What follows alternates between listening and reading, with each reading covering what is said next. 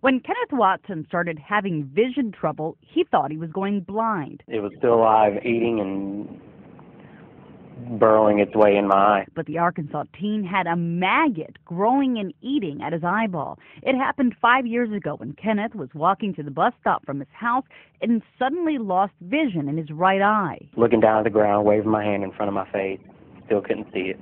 When I got to the bus stop, I just turned around, started crying. The teen was sent to the University of Tennessee, where doctors made the gruesome find. 16-year-old Kenny Watson has a live maggot in his eye.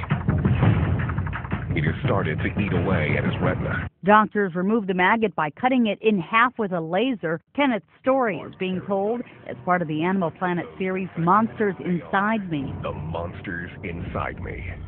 So, how did it get there? I had a gnat land in my eye walking to school. Doctors believe when that happened, the gnat laid an egg in his eye. Kenneth now has to wear glasses, and his eye twitches occasionally. Myra Lopez, The Associated Press.